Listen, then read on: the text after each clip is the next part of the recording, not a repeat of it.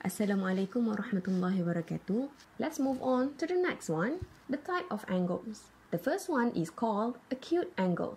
Acute angle is for angle that is less than 90 degrees. The most common symbol for angle is theta. So acute angle is when the angle is less than 90 degrees. The next one is called obtuse angle. An angle is called obtuse angle if it is between 90 and 180 degrees. The third one is reflex angle. Reflex angle is when an angle is between 180 degrees and 360 degrees. Number 4, the right angle. I think most of you understand what a right angle is, but I'll say it anyway. This is when an angle is exactly 90 degrees, and this is usually symbolized like this. Now, let's discuss about degree and radian. In degree, as we've seen before, a full rotation is 360 degrees. On the other hand, in unit radian, a full rotation is 2 pi radian. That means 360 degrees is equal to 2 pi radian. And because of that, we know that 180 degrees is equal to pi radian. So, if I want to find just 1 degree, how many radian is that? I can move this one to the other side and becomes division. So I have 1 degree equals to pi over 180 radian. And because of this relation, we can convert any angle in degree by multiplying it with this to get its value in unit radian. For example here, 163 degrees. Since we knew that 1 degree is equals to pi over 180 radian. To change 163 degrees, we just need to multiply this with pi over 180. So 163 degrees multiplied by pi over 180 radian. So put this in your calculator. You're going to get 2.845 radian. Let's see question B. So this one is a negative angle. So to change this angle into radian, just need to multiply this number by pi over 180 radian. See, we can simplify these two numbers to be just minus 5 over 4 pi radian. You can leave your answer like this, or you can put this in decimal. So this one will become negative 3.927 radian. I like this one better, but it's up to you. So I'll leave this question here for you to do. Let's try this one first, then I'll give you the answer. Pause this video now. Now let's check your answer. So the answer for this one is minus pi over 6 radian. You can leave your answer like this, or you can put this in decimal. So the answer is negative 0.5236 radian. Very good. Now, what if we want to convert from radian to degree? Similar concept as in the previous slide, we know that in a full rotation, 2 pi radian is equal to 360 degrees. So if I want to find just 1 radian, so I'm going to divide 360 degrees over 2 pi. So this one will become 180 degrees over pi. Let's see the first example here. To change this to degree, we need to multiply this. So 2.34 multiply this by 180 degrees over pi. And this will give you 134.1 degrees. Want to try again?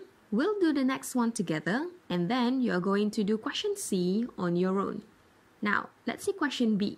We have negative 3 pi radian. So to convert this to degree, we have negative 3 pi multiplied by 180 degrees over pi. And we know that we can cancel this pi. So our final answer for this one is negative 540 degrees. Now it's your turn. Pause this video now and try question C on your own. We'll check your answer after you are finished. Done? So your answer for this one, 45 degree. Good job. Let's move on to quadrant. As I said earlier, the Cartesian plane is equally divided into 4 quadrants.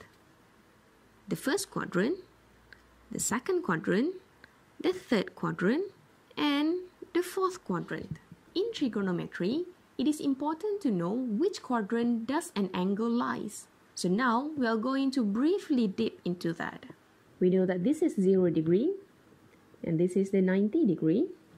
We have here 180 degree, 270 degree, and a full cycle is 360 degree.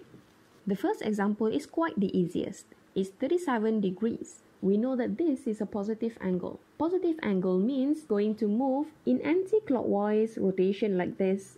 And we know that 37 lies between 0 and 90 degree. Therefore, 37 degree lies in the first quadrant. Let's challenge ourselves. Let's see question B. In question B, this is a negative angle. Still remember what I said earlier about negative angle? See, in Cartesian plane, negative angle move in a clockwise direction like this. That means this is 0 degree, this is negative and 90 degree, this is negative 180 degree, negative 270 degree, and comes back here, negative 360 degree. The quadrant are all the same. This is the first quadrant, the second quadrant, the third quadrant, and the fourth quadrant. Negative 215 degrees lies between negative 180 degrees and negative 270 degrees. So, the angle belongs here. Therefore, this angle belongs to the second quadrant. Let's see question C. The first thing that you need to ask yourself is whether this is a positive or a negative angle. It's obviously a positive angle, right? So which direction will it move? Is it an anti-clockwise or a clockwise? Since this is a positive angle, we know that this moves in anti-clockwise rotation. But hold on, this one here exceeds 360 degree. This one shows that this is not in the first rotation. So let's continue to the second rotation. This is 450 degree. Moving on here, this is 540 degree. Now, let's focus here. We know that 425 is between 360 and 450. Therefore, this angle belongs to the first quadrant. Now, I want you to try question D on your own. Pause this video now and try to work out which quadrant does this angle lies. So what's your answer for question D? Your answer should be the third quadrant. This is a negative angle. That means it moves in the clockwise direction.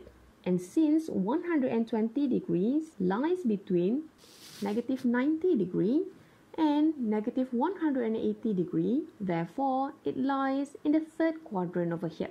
So, everything that we discussed in this video cover the most basic concept in trigonometry. Make sure to really understand the concept first before proceeding to the next one, because it will get harder and harder. But as long as you keep on striving to understand and not just to get it over with, you'll be fine. Please clear any misunderstanding and confusion with your lecturers. These are some exercises for you to try and check your understanding. So that's it for now. Thank you for your attention. Have a great day and take care.